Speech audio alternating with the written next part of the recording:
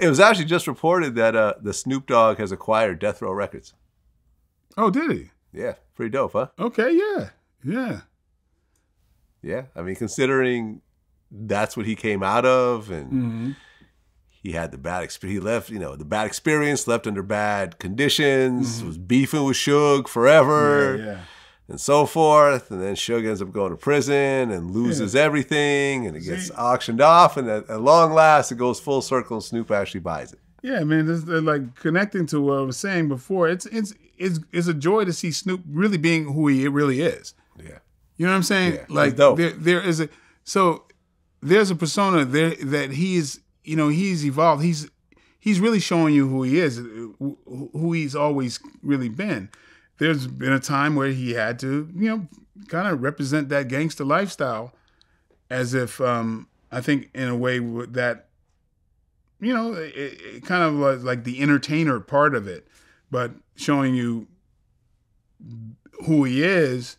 You know what I'm saying? Like this guy who's been in a relationship and he's connected to his parents, where he may have had to kind of speak on the other parts of a society that kind of perpetuates a certain behavior that he's not a part of.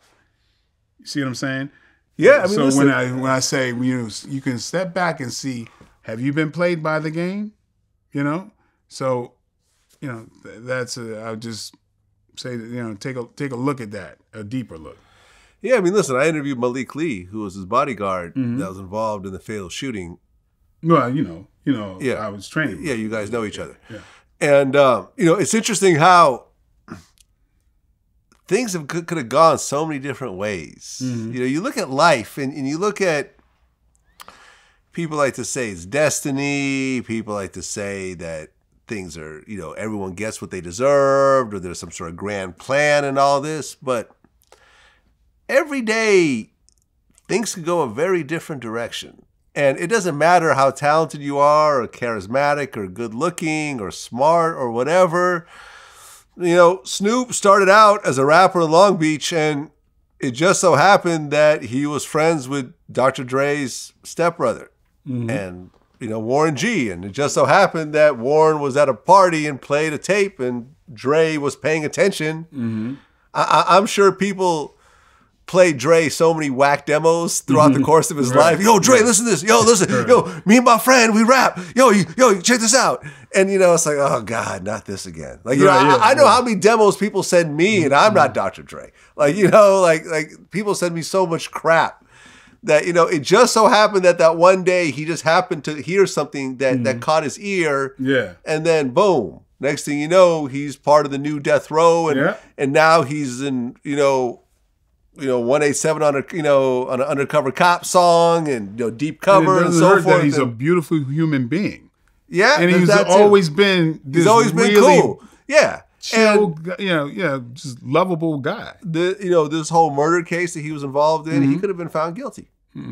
It could have gone that way. You don't know how juries go. You don't know how these trials play out. Yeah. And yeah, you're right. Like I remember I went to Snoop's.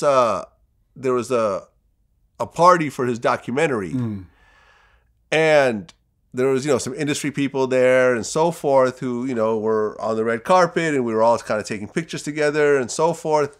But I saw Snoop wait for an hour and take pictures with every single human being that asked him for a picture. That's what I'm talking about. Not industry people, just fans who managed to get into this party. He sat there and took pictures and was like into it. Was like, yeah, what's up? What's up? Like and that's become his brand. That's become his brand. He's the cool dude. Yeah. That's why he has shows with like Martha Stewart. Exactly.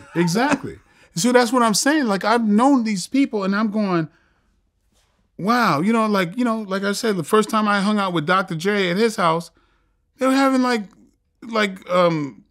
balloon, water balloon contest in the yard, and like this is the most wholesome like Andy Griffith type of shit.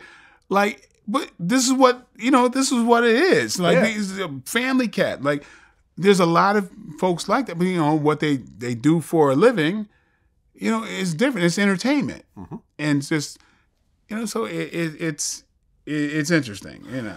Yeah, by the time this video comes out, he would have done the Super Bowl halftime show. And just to think, like, yo, like you started out at the very bottom of society. You're growing up in Compton with a single mother, you know, like barely scraping by, don't even have a car. And now you're performing on the biggest stage in the world, the Super Bowl halftime show, along with all the artists that you signed and produced over the years. It's like, you know, it's the reason why I think he and I identify with each other. We may be from those places, but then we see something. There may be something in us differently that sees a bigger picture and says, you know, I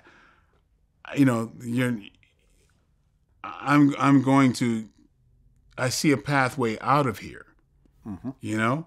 And so it's kind of being somewhat bilingual. And there are us that basically can go, all right. And you look at it when you know, and I tell a lot of kids, I do a lot of motivational speaking, is when you combine street knowledge with academic knowledge, you really can't be stopped in this world. And even though they think that, you know, being from the hood is a detriment, but you learn character, you learn people's weaknesses, you learn how to navigate, you know, more than anyone else that might have had a lot more like money and influence and stuff. So, you know, people like Dr. Dre, people like Snoop, Tupac, these are people who educated themselves and saw a way out, but they've always kind of been a dichotomy. They've always been bilingual. They're just as comfortable in a mansion talking to executives as they are in the hood, and that's something that I wish for a lot of people to be able to get that balance, that yin yang, you know. And yeah, I mean, being in the music industry now for 20 years. This is actually my 20th year. Yeah, I moved to New York in 2002. So this is my 20th year in the music industry.